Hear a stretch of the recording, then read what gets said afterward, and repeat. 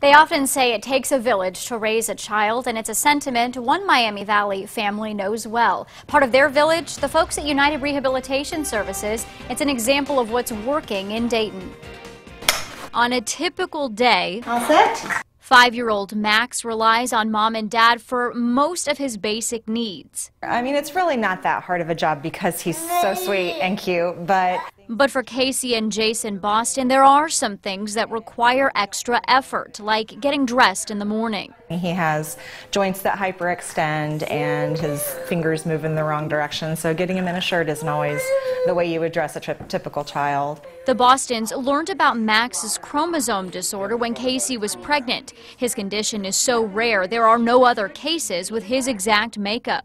So it's really been a trial and error and learn as we go process for not just our family, but the multiple specialists that we've seen. Throughout his 5 years, Max has seen more than 20 specialists. Before they discovered United Rehabilitation Services, Casey was taking 2 to 3 hour lunch breaks every week to get Max to his different therapies. Now, 5 days a week, he goes to preschool, daycare, and therapy services all in one place. So URS has been really helpful in giving us that time back and that comfort knowing that there are nurses on staff, so if something does go south with him quickly, they're right there and they know to call. Most recently, Max has been experiencing seizures, and one of his teachers did make that call. Casey made it just in time.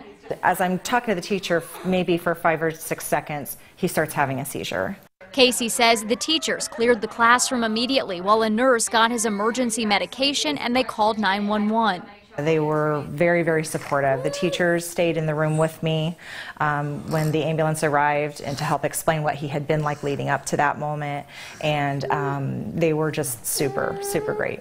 As they learn more about Max's condition, the Bostons say their goal is to help Max become the best version of himself and to be able to care for himself as best he can. The staff at URS play a big role. They are, one of the things I really like about URS, they're really great communicators, and I do get like text messages from his preschool teacher. She sends me pictures of his day. They also send Max home with special projects and artwork so mom can proudly display them. A reminder of the connections he's making every day, something his parents hope he'll carry into adulthood at URS. They'll, know him from when he was going there as a preschooler and build that relationship, and it really is about relationships. And you can join us for our annual telethon to benefit URS right here on WDTN this Sunday from 11 a.m. to 2 p.m. It's presented by IBEW and NECA. Brian, Mark, and I will be here taking your pledges.